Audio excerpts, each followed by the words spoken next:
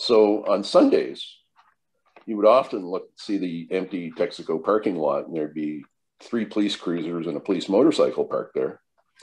And if you went down into the basement, which was not a huge basement, but very much a tomb, like big heavy duty cast concrete walls and a crawl space.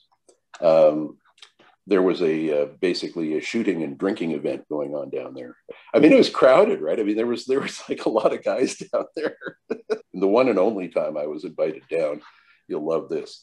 I'm standing there. I'm about, I got to be 9 or 10.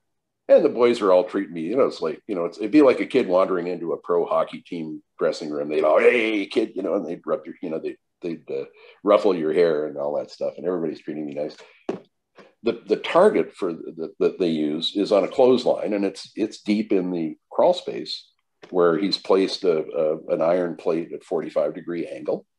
And the target hangs in front of that, and the bullet goes through the target, hits the plate, and goes down into the sandy floor, right?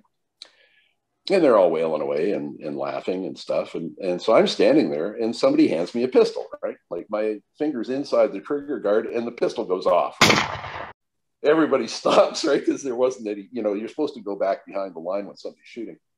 And these guys were all in front of me, right? I mean, it's just a miracle I didn't shoot somebody. They all look, and then there's a little kind of, there's that undertone of kind of, like disapproval. And then somebody looks at the target, and they see there's a bullet hole, not on the circle on the target, but through the corner of the paper, right? There's a bullet hole, right? And hey, and everybody goes, oh, Betty, hey. And somebody notices and says, what's that? And they look up on the ceiling, and there's this dust falling from the ceiling.